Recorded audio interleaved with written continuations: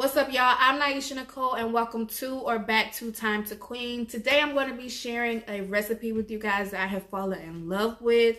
If you're like me and you're a queen on the go, and you don't have a lot of time to be standing over the stove, but you still need some quick, easy, cheap meals that are still healthy, this recipe is going to be exactly what you're looking for. I recently started eating spaghetti squash, and I've heard of it before, but I don't like squash. And so originally I was like, no. But I'm trying to be a little bit healthier and smarter about my eating habits and trying this keto thing again. I was successful before with keto, so I'm going to try it out again. And this recipe, well, the spaghetti squash, only has 5.5 net carbs. So it is the perfect alternative to pasta. If you're familiar with spaghetti squash, the insides do look like spaghetti, somewhat noodles. But it's a great recipe for if you just need something quick. It doesn't take a long time to prepare or cook. So let's go ahead and get into what you're going to need. You're going to need some seasoning. You're going to need some olive oil, shrimp, bacon. I prefer thick slice, but you can use any type of bacon. And of course, your spaghetti squash. Okay, so to start off with, I'm just going to cut my spaghetti squash in half. I did go ahead and rinse off the outside of it, but don't eat this part anyway. So I guess it doesn't really matter. Probably not using the right knife. However, I'm not a chef. I just know how to cook. So if this isn't the right knife, forgive me, but it's what I got. So spaghetti squash is not the easiest thing to cut. It's kind of like cutting a watermelon, so not the easiest. I'm gonna go ahead and do this just in case I stab myself. I don't want that to be on camera. So okay, yeah, you really gotta put your back into it when you cutting this joker, like. And that's what it looks like on the inside. So this is what it looks like on the inside once we get it cut out. I'm gonna go ahead and scrape all of this out and be right back. I just use a spoon to scrape out the seeds and everything.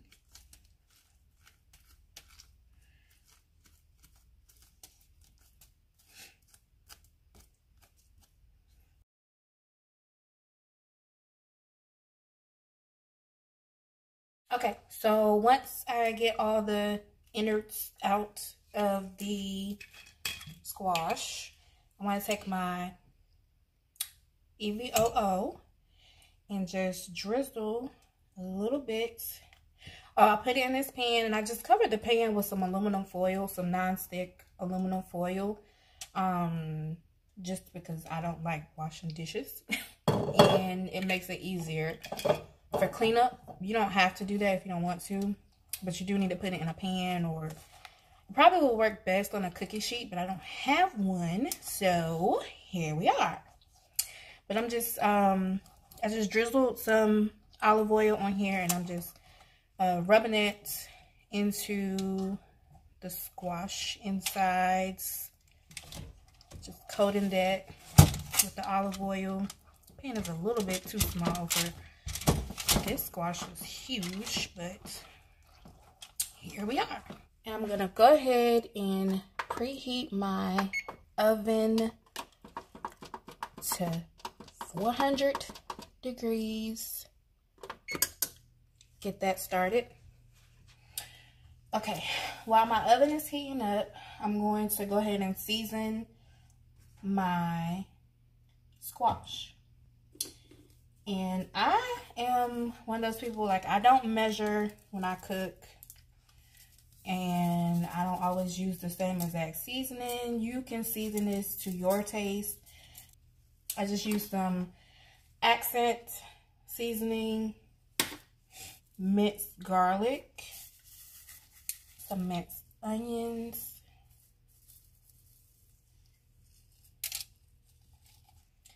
some Italian seasoning, a little black pepper, If you know, you know. And some adobo. And then I'm going to actually flip these over so that they are face down. Flip them over like that. And then you can use a fork. I'm going to use the same knife that I cut them with. And you just want to perforate them. Please be careful. Don't stab yourself. In case you were wondering, I did not stab myself while I was cutting it in half. Just in case you were wondering, you know. This is just to allow it to cook all the way through fully. Being that it goes face down. Okay. And then I'm going to pop this in the oven for about 30-35 minutes.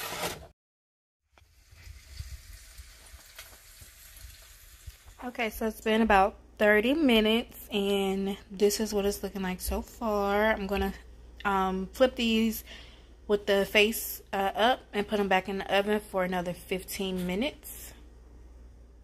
Okay, so while that is cooking for another 15 minutes, I'm gonna go ahead and cook the rest of everything else. Some bacon here. I'm gonna go ahead and get my burner on. I'm just going to chop this bacon up into about 1/2 inch pieces.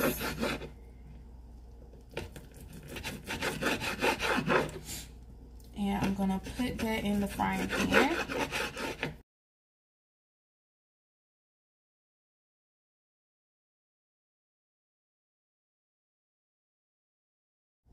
And that's the good thing about keto, is that you can have bacon.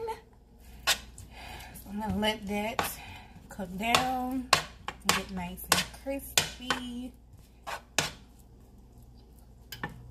Like, I wish y'all could smell the things that I'm smelling right now, because the seasoning on the squash and the smell of the bacon, oh my god, y'all, it smells so good in here. I'm about to tear this up, okay? While that's cooking down, I'm gonna go ahead and rinse off my shrimp. Okay, so that's pretty much perfect. Yes, see that nice crispy brown color? It's almost fully cooked. I'm going to go ahead and add in my shrimp.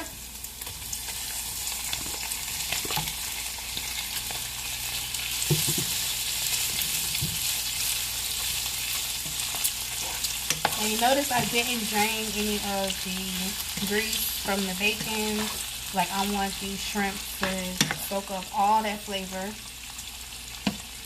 And I'm going to add just a little bit of seasoning. I'm going to add some adobo, soul food seasoning. Again, if you know, you know. If you don't, now you do. Act accordingly.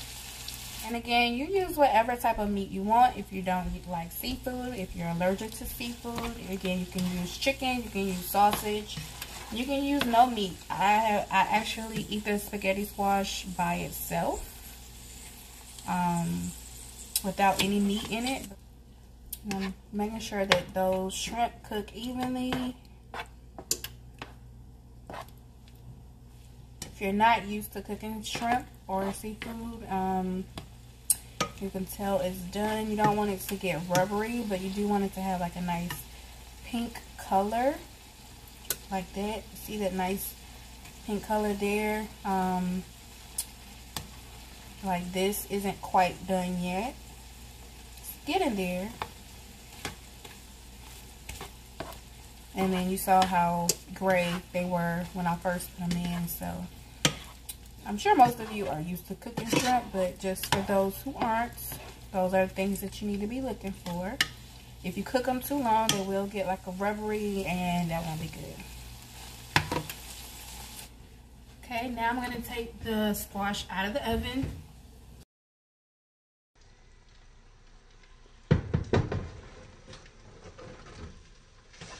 Look at that. Oh my god. This is about to be bomb. Okay. So you can leave the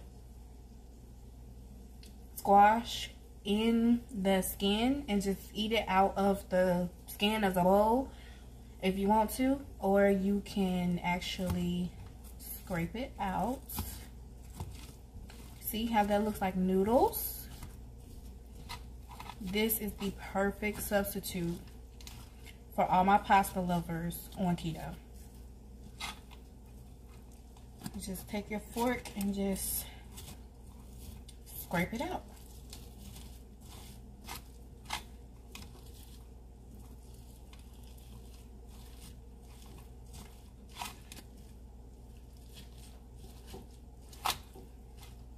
You can mix up the seasoning, the part that's got the season on it. It'll be nice and crispy. So I'm just gonna take some, put it on my plates.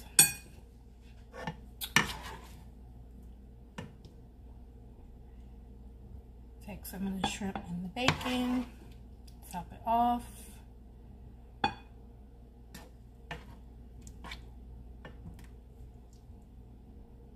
a little bit more bacon. And there we go. Simple, easy, delicious spaghetti squash, shrimp, and bacon meal. And again, it's keto friendly, it's Atkins friendly. You can use any type of meat that you want to your taste buds, but it is one of my favorite keto dishes, and it's super quick, super easy, super affordable. Thank you guys so much for watching. Don't forget to give this video a like and a comment down in the comment section. Share it with all your friends and family who might be on keto too. And until next time, it's time to queen, y'all.